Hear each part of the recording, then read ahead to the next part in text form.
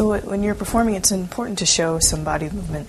Sometimes some violinists who just don't really like to move too much at all, they kind of are more stationary. They might have their violin like this, and you might just see their arm moving up and down. That's one way to perform, but it doesn't really show a lot of passion. So a good thing to know is to know how to move as you're playing, but in a way that's not going to be distracting. The other thing you have to remember is that you have a piano that's most likely going to be somewhere right here behind you. So you also want to allow yourself enough space that if you do move, you don't want to knock into the piano or even your pianist who's accompanying you.